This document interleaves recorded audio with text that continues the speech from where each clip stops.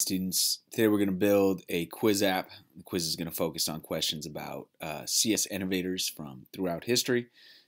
Your final app will look something like this if you were testing it in your browser. I know it doesn't look quite as good as it would on a phone, but easy to show you what it does. So you're going to have a couple items here. You'll notice a image and a question and a couple buttons and a text input. So if we answer this correctly, this is Grace Hopper, and we answer it, it'll tell us that we did well. If we answer incorrectly, it'll tell us that we got it wrong. And the picture, the question, and the answer essentially list will move at the same time. Let's start coding it. The first thing we need to do is build our user interface. First thing we're going to do is drag out an image component, put it in the middle. We'll set it to Grace Hopper, and we're going to make it a little bigger. So we'll put the absolute height to 250, and width also to 250.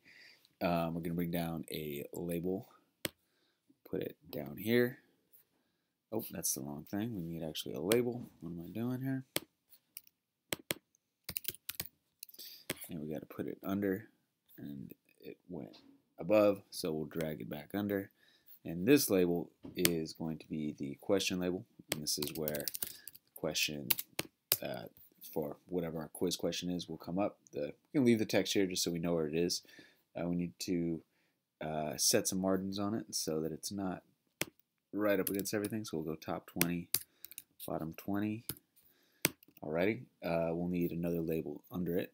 So let's grab out another label, and we'll have to drag it back down.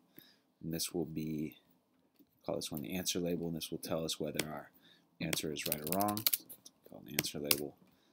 And we don't actually need to change the text there. And then we need to add a row component because we're going to put a couple components together, and we want them to be all vertical together. So we get rather horizontal. So we'll go row, pull it back under there, and we want to set the height to the absolute height, absolute size height to 50.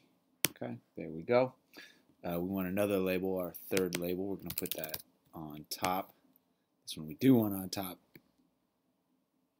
And this is the index label. And what this will allow us to do is it will always allow us to know the value of the index label, which can be really helpful in debugging the app if it doesn't work quite right. We want to know where we are when we're navigating through our lists. We're going to have to add a couple buttons now.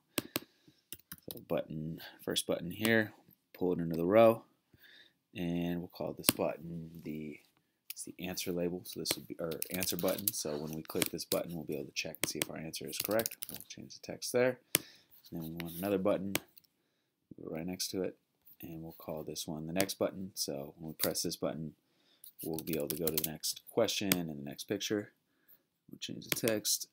And the last part of our user interface we need to build is we need a text input, and that's where the user will type in their answer. We'll drag that in here. And it's a little big, so let's change the relative size to 50.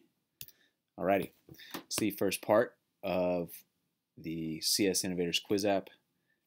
Check back for the next one.